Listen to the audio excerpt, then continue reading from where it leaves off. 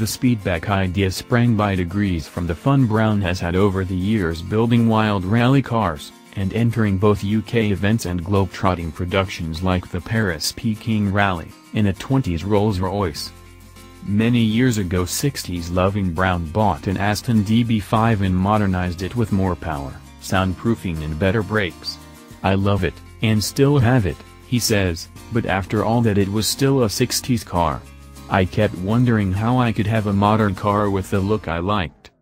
Under the skin, the David Brown Speedback GT uses a Jaguar XKR chassis, engine and all its other significant mechanical components, but is carefully designed so virtually everything you see is unique. The interior is a celebration of wood, leather and metal details. The exterior does plenty of DB5 details better than the old original. Check the finely sculpted front bumperettes. As you would expect, nothing is left to chance, with the Speedback GT capable of stowing 243 liters of luggage with the seats up and 502 liters if you lower the rear ones.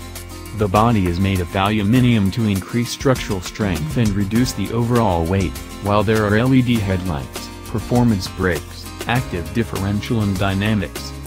Inside there is a plush interior for occupants to enjoy, led by the wooden-rimmed steering wheel, dual-zone climate control, soft closed doors, automatic wipers, electrically folding door mirrors, parking sensors and reversing camera.